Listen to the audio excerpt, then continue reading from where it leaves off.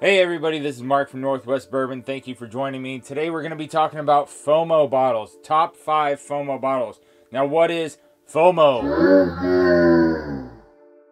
FOMO is the fear of missing out. Now Dara from The Average Drinker challenged us all to make a FOMO video of what bottles did you buy because you feared you would miss out on it if you did not buy it right then. Now to me, the FOMO hit me in a couple different ways because sometimes you think that it's just a hot bottle right now and so you better grab it because other people are going to grab it and you don't know when you're going to see them again. Other times there's special releases that is like maybe a single barrel or something that you know if you don't get it right now you will not be able to get it again.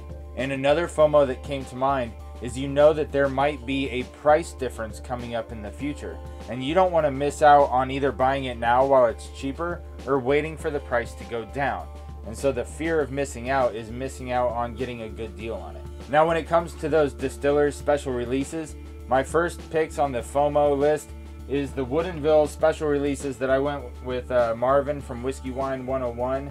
They had a special barrel offerings where you had to get tickets to go there on those days to get these special releases.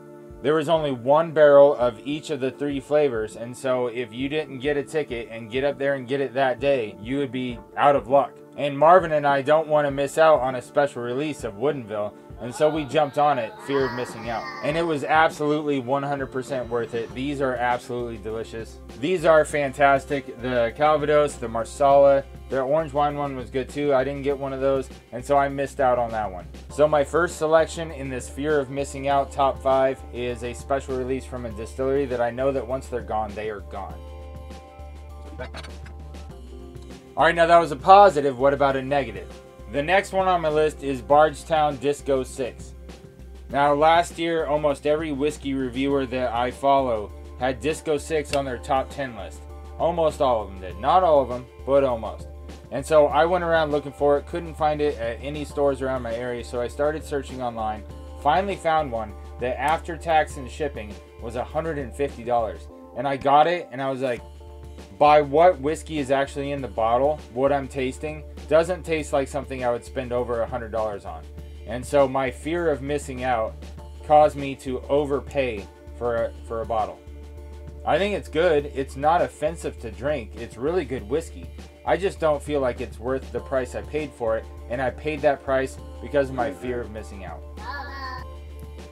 Okay, number 3 on my FOMO list is the Jack Daniel's Hero Selection. I saw it on base one day and I had never seen it before and I got really excited about it.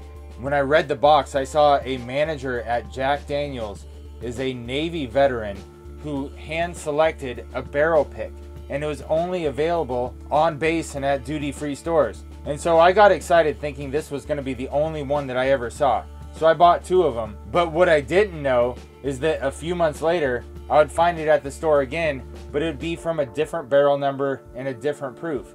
I didn't know that they were going to come out with these once a quarter. And so next thing I know, I keep buying them. So every time I see one now, I buy it because I think that if I miss out on the new release, I'm going to miss out on a really good one. Because some of them are a lot better than the other ones, as you find in most single barrel offerings. So my fear of missing out on one of these really good hero selections keeps me buying more, just to go on top of the initial fear of missing out, because I didn't know there was going to be multiple offerings at first. So that's why the Jack Daniel's Hero Selection makes my number 3 in the fear of missing out. A pretty similar story with my number 4, Castle and Key. Now when I saw Castle and Key Batch 1 on the shelf and I knew that it was in the spotlight as a new release under the brand name Castle and Key as a bourbon under their own name, and especially with this gorgeous bottle, I knew it was in high demand. So I grabbed Batch 1 without even thinking about it.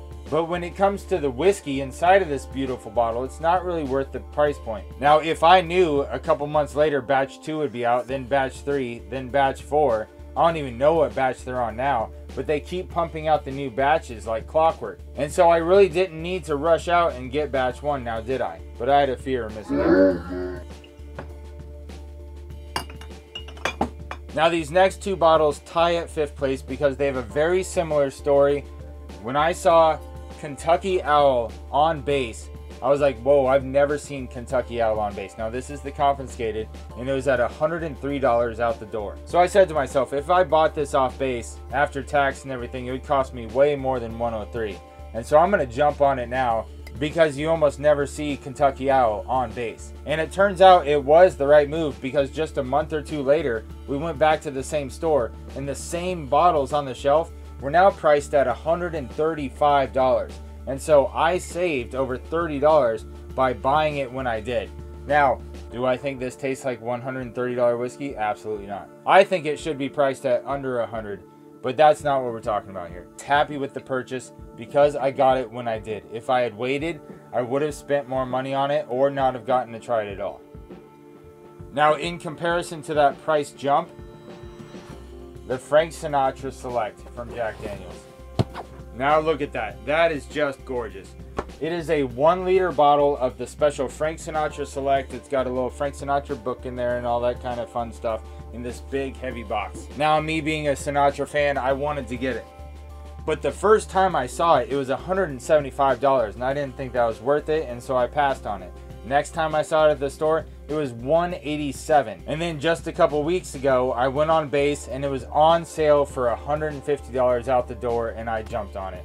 So my fear of missing out was met with some restraint, saying that's too high of a price for that bottle. I'm gonna wait.